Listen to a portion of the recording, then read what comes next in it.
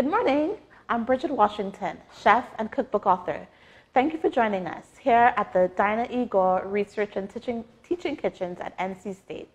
Today we're talking about all things beets. During this unit presentation, we're going to jump right into how to buy and store beets, nutritional information regarding beets, how we're using beets in existing FNAP recipes, and also how you can take beets and use them throughout the week. So let's get started. So these are the two main varieties of beets. You have golden yellow beets and red, purplish, dark red beets. And when you're buying beets, you really want to get a bulb that is heavy in relation to its size. It should be a firm, dense skin. The beet should also not relent to a lot of touch. In addition, you want to look at the leaves when buying beets. The leaves should be firm, verdant, crisp, and also they should not have any holes or big damages. Now, when you're storing beets, you want to make sure and detach the stems from the actual root, because the leaves tend to draw moisture away from the actual beets. And when that happens, you will have a beet that is not very moist and firm, and the leaves also withdraw color from the beet. So when storing them, store in the refrigerator with just the bulb and some of the stem. And don't toss the beet greens. We'll come back to that later. There's a secret. And so now we're going to talk about how to peel beets. Now, this is a raw beet, and with a raw beet, a gentle rinse and a slight peel will give you enough prep for you to go on to other recipe ideas. And so to peel a beet, I usually use a paring knife, although you could use a vegetable peeler. And you just cut the tip and the root off.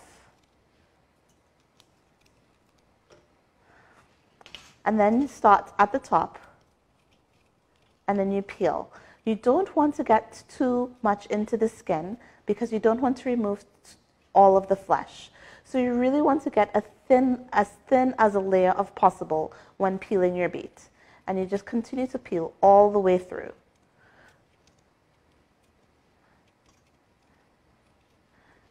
And if you could get that in one fell swoop, that would be good, but that's not any type of expectation. And so what ends up happening is that you get this really clean beet that is ready for whatever recipe you have in hand. And that's with a raw beet. This is a roasted beet. And with a roasted beet, you do not have to peel it. What happens is that you could pop it into the oven with the skin on, and you could use tin foil to remove the skin. So you just have the foil, just crush it gently in the palm of your hands. And what happens is that the tin foil gently removes the peel of the skin without much pressure. And you get this skin peeling off in a very, very easy pattern.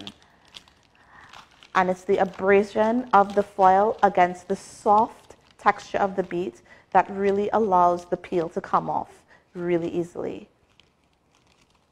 And so with beets, it is a nutritional powerhouse. It's high in folate and fiber, as well as vitamin C and potassium. You really can't beat beets. And so we're going to get started with our first recipe, which is a chicken quesadilla with green apple and roasted beet salsa. So here we have our roasted beets that's been already diced.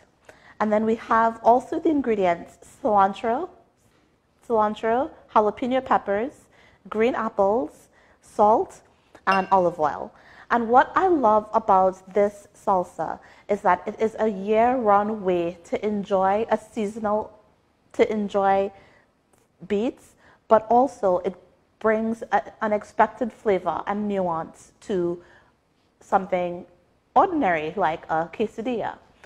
So to make the salsa, we're going to take our roasted beets, as well as our cilantro. We get some spice from the jalapeno. Our apples already been bathed in the lime juice, which gives it great texture and crunch.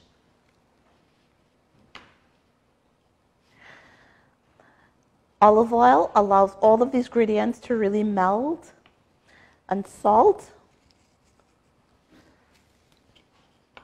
and some freshly cracked black pepper.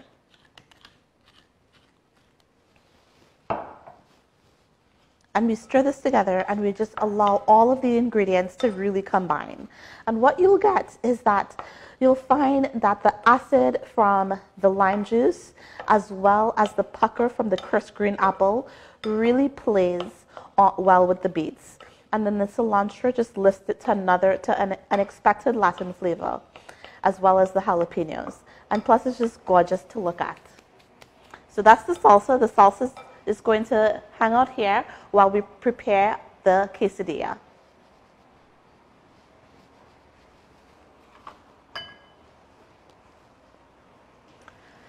And so, for the quesadilla, what we have is sauteed onions and shredded chicken. Now the shredded chicken, the chicken is from a can. However, rotisserie chicken is also a really good substitute, as well as some cheese. So to make the quesadilla, you take the shredded chicken and sauteed onions in a warm pan with your tortilla.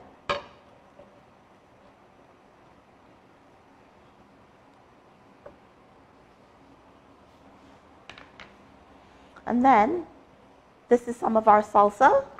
We put that on, sprinkle that on.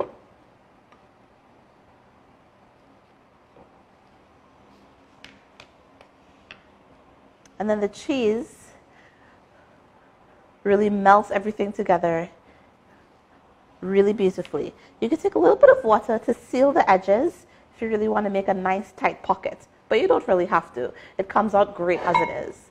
And you just allow that to cook, allow the cheese to melt, and the onions and the chicken and the salsa really melt and cohere. And then what we have here is our finished product.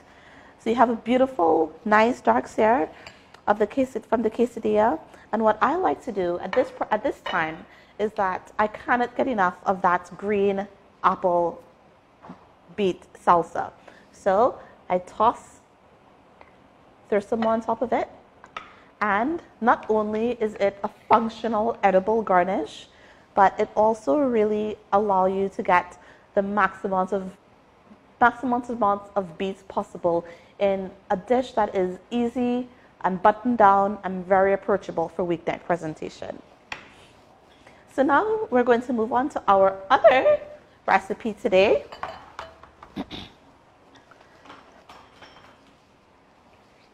Which is the chicken and ratatouille sheet pan supper. And so here we have our chicken. And so in this is more of a end of season. I like to think of it as an end of season, easy to assemble weeknight workhouse meal, because you have raw beets, eggplant, zucchini, tomatoes, onions, and garlic. And all of these ingredients are very accessible. Of course, the beets are at their peak at this time of year, early fall, and the beets are very, very sweet. And what I found is that the sweetness of the beets really play up with you get the tang and pucker from the tomatoes and that really hearty aromatic 1-2 punch from the garlic. And all of that comes together with a balsamic thyme vinaigrette. However, olive oil is just fine. So to make this, we just combine all of these ingredients onto a sheet pan. It is the most forgiving way to get dinner ready in a flash. So we take the raw beets,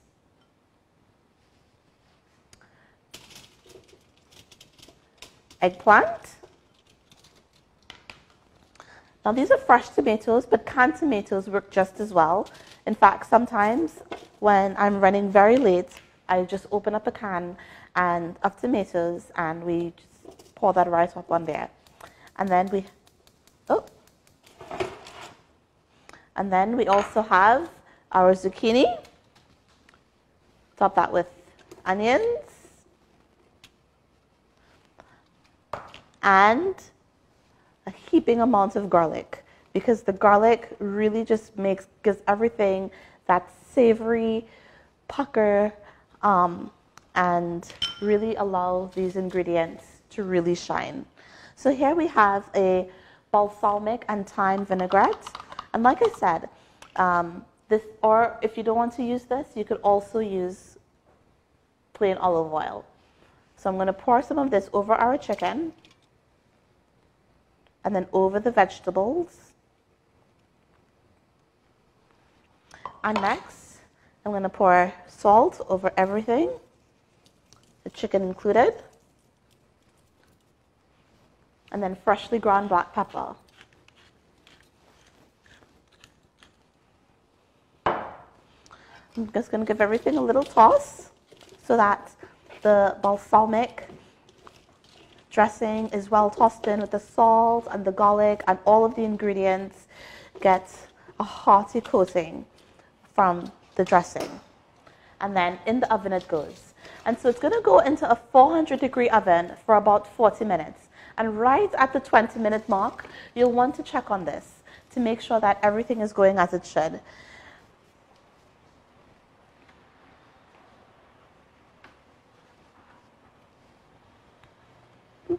So, sorry.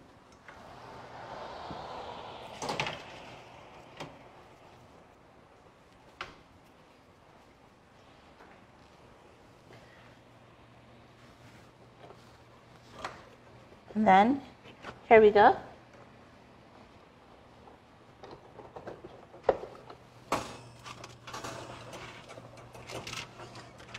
And then this is the result we have. So here we have a dish that came together with just a little bit of time in the oven.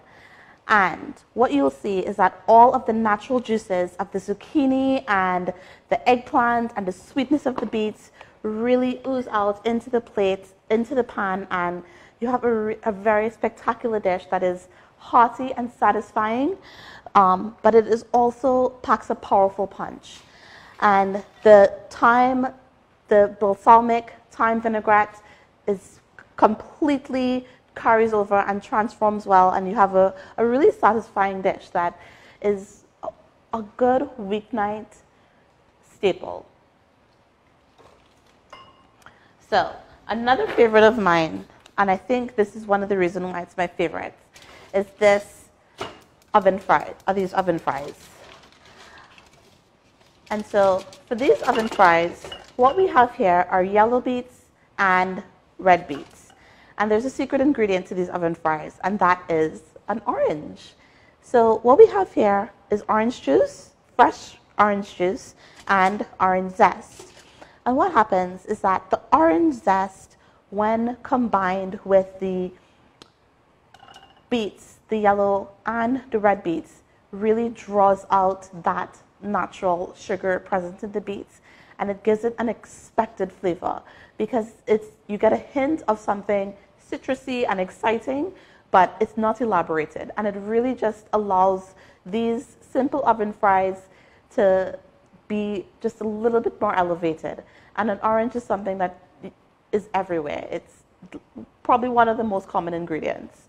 And so to make our oven fries, you transfer those onto a pan, onto your sheet pan. And then you take, just coat that with some cooking spray, and you toss these. And so a little bit of salt and black pepper. and we toss it with some olive oil. And next comes my favorite, the orange juice. And finally, my big favorite is the orange zest. And you will see that when you incorporate orange zest into most any root vegetables, it could be beets, but you could also use this with sweet potatoes. It just allows the ingredient to sing in a way that it doesn't really do. And it is something about the sweetness of orange zest. It's not as dominant as a citrusy flavor as a lemon. You don't get quite as much as that pucker, but you still get an element that is unexpected and that is just truly, truly delicious. So here we go. So again, we put this in the oven. We're again putting this in a 400-degree oven.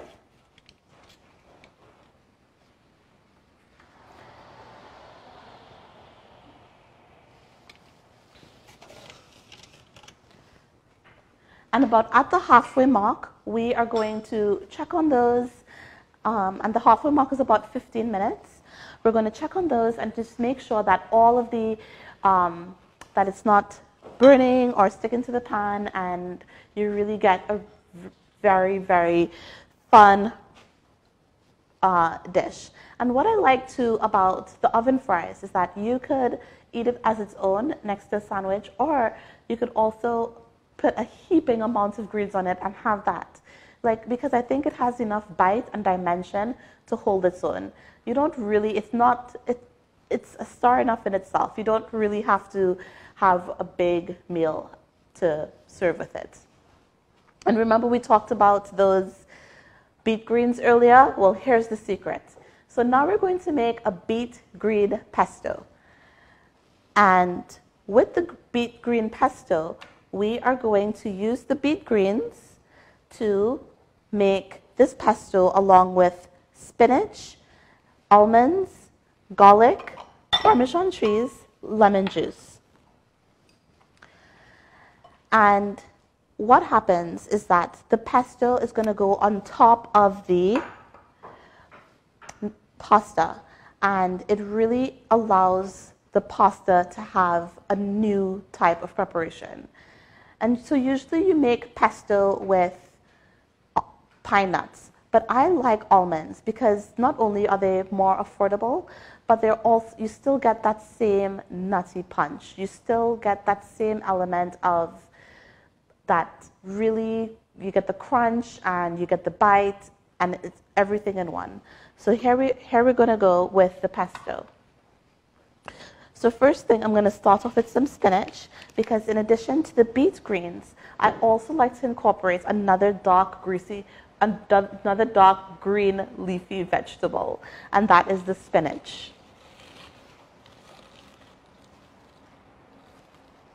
So we have the spinach, and then now we have our beet greens. And you can hear how crisp and verdant these leaves are, and that's what you want to look for. Next, we're going to put our almonds.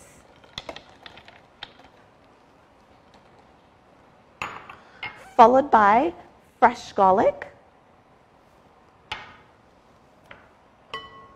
some salt and pepper,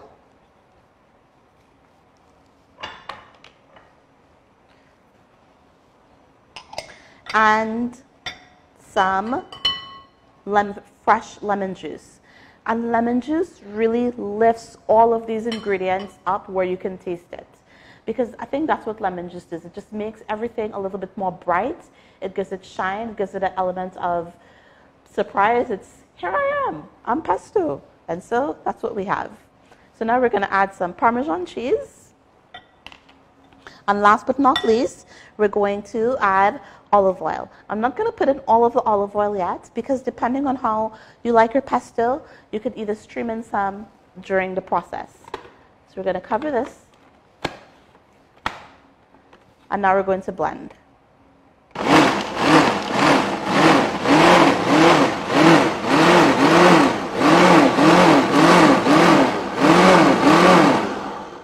So I'm going to stream in a little bit more olive oil, the rest of it actually.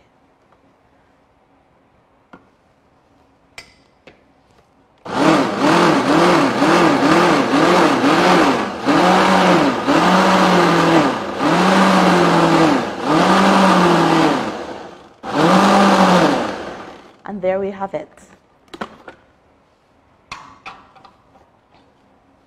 So wet these down, or the side down. And you have this incredibly delicious pesto that could go on top fresh pasta in a splash without much intervention. So we're going to use a bowl.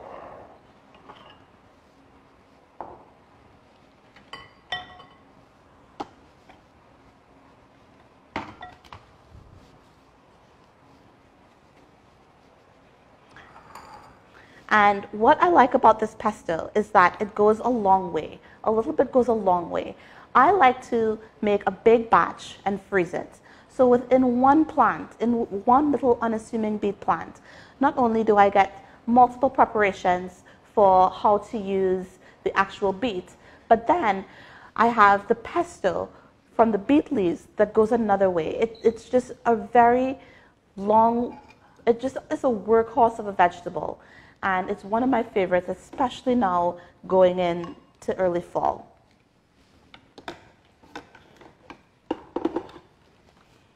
And so to assemble this, I take a little bit of pasta, and this is just whole grain pasta. And some of our fresh, you could really smell all of those ingredients. Fresh beet top pesto. And notice I did not use any basil because I think that the pesto, the beet top, has enough energy to hold its own. It doesn't really need that extra from the basil, although you could definitely add it. And we just toss this together. And this is actually one of the only, this beet top pasta is one of the only dishes that my children eat. They love it.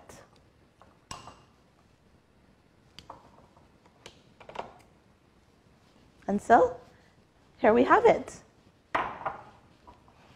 So, here we have 4 unique ways, 4 button-down ways, and 4 easy ways to use beets in a multiple of preparations.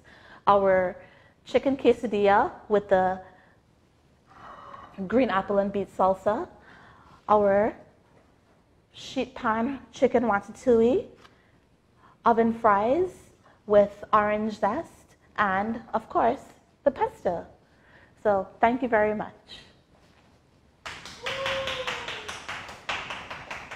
I forgot to pull out the